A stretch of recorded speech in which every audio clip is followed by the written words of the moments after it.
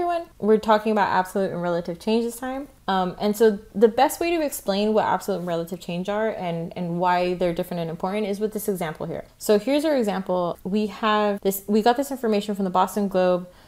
They basically said that, hey, the tickets to get into Fenway Park, all the prices are going to go up. Sorry. So you can see that the last time they changed the prices was in 2003. These are the orange prices right here for ordinary seats and for premium seats. And then in 2008, they revealed, hey, I'm sorry, we're going to increase the prices. So here it is in yellow and in yellow over here, the markup. The question is, what ticket price increased the most?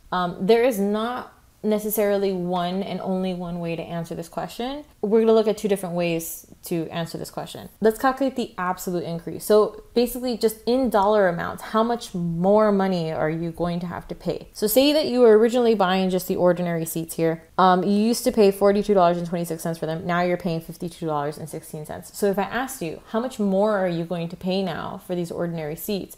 How would you calculate that? I think you would take the new price of them, the $52.16, and you would subtract off the old price, $42.26, to come out with $9.90. So now you're paying almost $10 more for these tickets. And so now let's say that you used to buy the premium tickets. So you used to pay $275 for one ticket, and now you're spending $325 for one ticket. How much more money are you spending? Well, you do the same thing.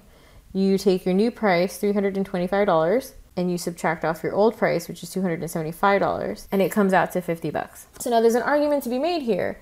Hey, well, the people in ordinary seats don't even have to pay an extra $10, but the people in premium seats have to pay $50. So we're getting the short end of the stick here. Okay, fair. I understand you making that argument, and that's what happens when you're only looking at an absolute increase. Now, let's put things into a different perspective and let's look at relative increase. In other words, as a percentage, how much percent did this increase for these ordinary tickets? How much percent did I increase, right? And same thing with the premium seats. What percent increase was this? How much more as a percent, not as dollars, am I paying? So in order to calculate this for the ordinary tickets, we're going to do the exact same calculation that we did here, the new price minus the old price. But then I'm going to divide it by the old amount, the original amount, $42.26. That's going to come out to a decimal. That decimal is 0.2343. And so that's not in percent form. In order to get it into percent form, we're going to multiply by 100. So as a percent, that's 23.43%.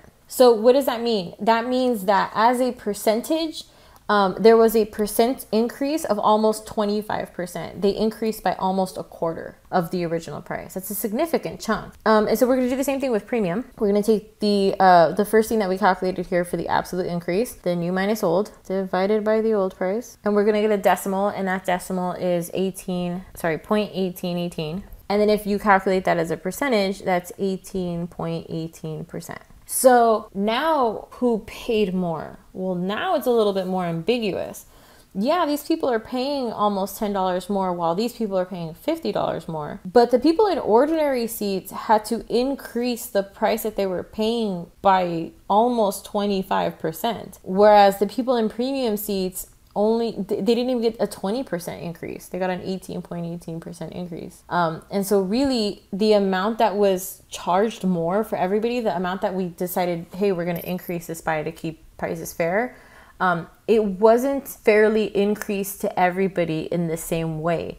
So if you only look at the absolute increase, there's an argument to be said that, hey, well, the people paying premium are getting the short end of the stick because we're physically paying more money. But really, if you look at it as a percentage, as a relative increase, really there's an argument to be made that the people who are paying ordinary seats, for the ordinary tickets, got the short end of the stick because they're paying more as a percentage. Take a second here, pause the video, and I want you to answer there's no right or wrong answer. What do you think increased more? Which ticket?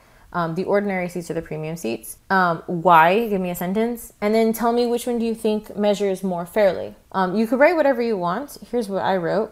That the ordinary tickets seem to increase more because it had a higher percent increase, right? Not as a dollar increase. And why is a relative increase a more fair use here? Well, because it scales the difference of two different prices so that it's easy to compare. It's harder to compare when you're talking about like for example, if you're talking about how much taxes somebody has to pay if they're only making like $30,000 a year versus how much taxes somebody should pay if they're making $250,000 a year, right? It's easier to see what should happen if we're just talking about percentages instead of dollar amount. It makes things more fair that way. And so here is the list of the formulas. These are just the formulas that we used. The absolute change, again, new represents new value and old represents old value. So the absolute change is the new price minus the old price. The relative change, we took that and we divided by old. You always divide by old, and you always do new minus old. If you get a negative amount, that just means that your price decreased. If you get a positive amount, your price increased. What to do with that relative change? Well, we usually look at it as a percent, so we're going to multiply by 100%. This is what we just did in the last example. So successive percentage changes. Percentages might not work the way that you expect them to work. This is something that if you have ever worked in retail, is something that you've had customers tell you. I've had a lot of friends who work in customer service tell me about this, and I get it, I feel it, I'm sorry. So let's talk about this so that the next time, if this ever happens to you, you know what to say. So let's say, for example, that you're shopping at Target and you're trying to buy a laptop. The laptop normally costs $1,000. Let's not worry about taxes here for a second. So the laptop costs $1,000. That's information that we need. So here's my entire rectangle that represents $1,000 and 100%. Target currently has a 50% off discount of all laptops. So you are going to get half off of this laptop. On top of that, you yourself also have a 50% off of any one item coupon, right? So you're gonna get half off again. So the question I'm going to ask you is, does that mean that your laptop should be 100% off? In other words, if you have a 50% off coupon and then another 50% off coupon, does that mean that your laptop now is free? But the answer is no. That does not mean that your laptop is 100% off. You do not just get to add 50% plus 50% and that means you get it 100% off. That's not how that works. Let's look at a picture here. So here's my rectangle. Here's the price of your laptop, original, $1,000.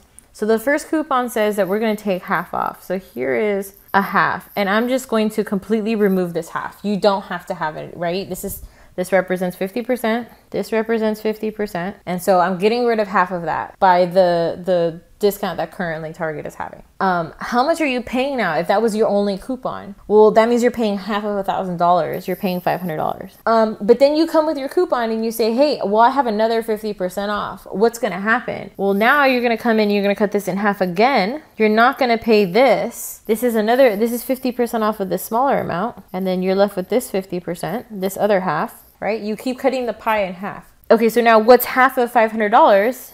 It's $250. And that's what you should pay for your laptop. It's not 100% off. So not only is it not 100% off, but this means that you can't just take percentages and add them. That doesn't necessarily make sense. Most of the time, you can't just add the percents. It doesn't work that way. We'll talk about when it does make sense to talk about that. But let's look at what percentage off you actually got. You got 50% off, but then you got 50% off of the half that was there. You got half of half. This little rectangle here represents 25%. So really you got all of this 50% off, and then you got this 25% off of the $1,000. So really your two 50% off coupons comes out to be 75% off. In other words, instead of having two coupons where it was 50% off and then 50% off, it would have been exactly the same thing if you would have just had one coupon that was 75% off. It would have been the exact same thing. Not 100% off. When does it make sense to add these percentages? When in doubt, basically never.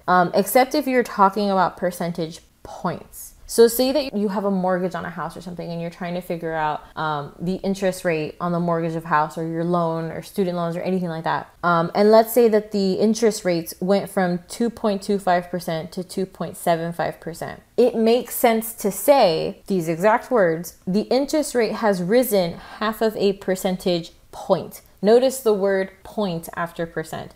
It didn't increase by 0.5%.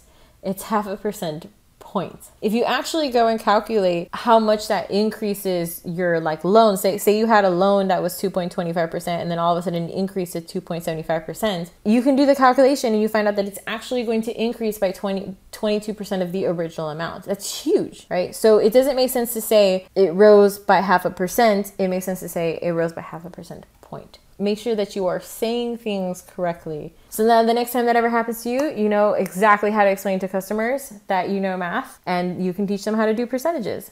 See you guys in the next one.